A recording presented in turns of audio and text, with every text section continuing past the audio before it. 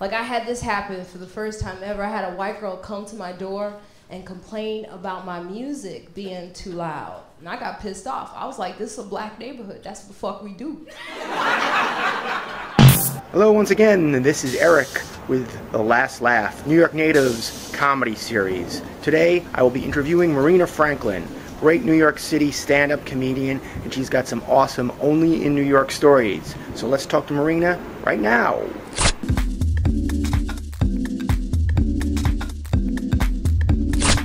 It was messed up, because I was playing Simon and Garfunkel.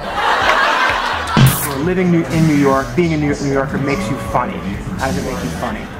Being in New York, you have a plethora of, is that the word? Yeah, that works. Of material, because everything is very visceral and visual, and you can see it, you can smell it, you can hear it. Look, I know all of the homeless people on my train. I know all the entertainers. I know the one guy who sings. He blows his trumpet to, or trombone. He's got a trombone. He has a trombone to Careless Whisper. Oh. By George Michael. And then he gets, and I've actually seen him do this several times, and then he gets off. I've seen him do this and pees on the platform.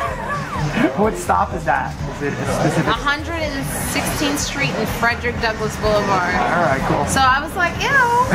Do you have any good only in New York stories? Something that just could only happen here in New York City?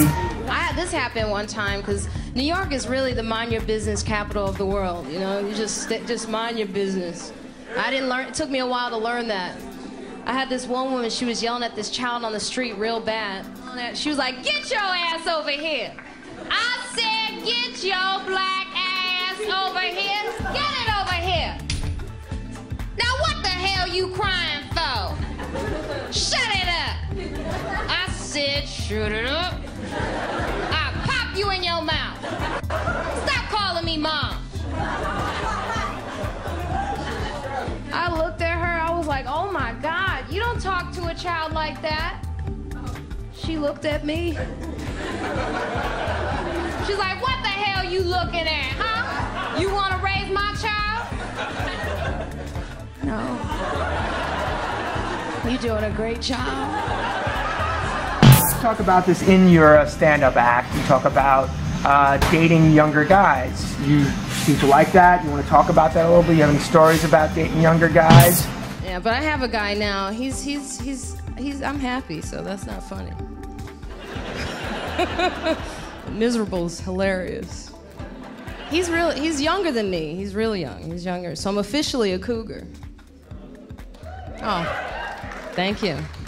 He's young and he's white, so I'm not just a cougar, I'm a Black Panther. Does it make you funnier as a comic to date him? I think so. Yeah. I think it gives me a lot of material. Yeah. You know, I mean, he talks about high school still. You know how I got him? I was hanging out in a GameStop, and what? That's what they like, yeah. I told him, I said, I got an Xbox. It's right here.